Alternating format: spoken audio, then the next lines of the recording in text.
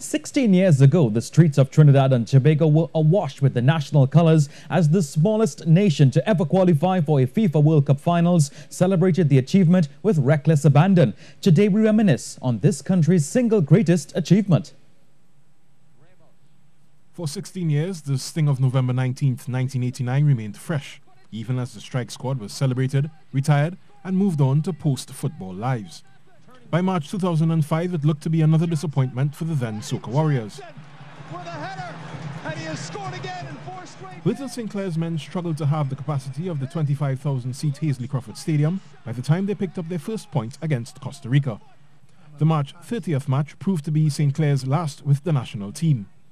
The emergence of Leo Ben Hacker in the TNT dugout was seen as a major coup for TNT, part providence, part shrewd deal-making, the same mix that had gifted the Confederation 3.5 spots for the first time. TNT beat Panama 2-0 on June 4th. The highlight of that match was peak Dennis Lawrence. Dennis Lawrence is free. The tall defender is going on goal. He's onside. Has a chance to score the man. Then he scores it in the goal. Scores! Dennis Lawrence, the man for Wrexham, has done it for TNT. Tallest finally bringing some joy to fans of the red, white and black. It wouldn't be the last time. Defeats on the road to Mexico and the USA may have been expected.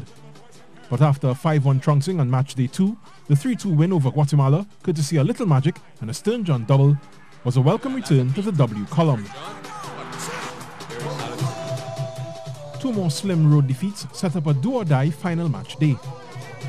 Stern did, and TNT lived to fight the 4th best team in the Asian Confederation. 2 goals, 5 minutes apart in the latter stages, added to the drama in those heady days.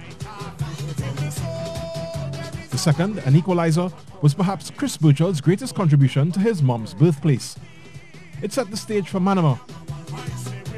Over 7,000 miles away from Port of Spain, the Soca Warriors carried the dreams of generations of footballers and football fans. It's difficult to describe November 16, 2005 without goosebumps, tears, or a smile. Dwight York driving forward, Kenwin Jones winning a corner, and Dennis arriving late for the most important header of his career. Only half came for it, and it scored! Dennis Lawrence has headed Trinidad. However you remember that date, remember what it took to get there, and on whose shoulders those men rose to lift this country into the global football conversation.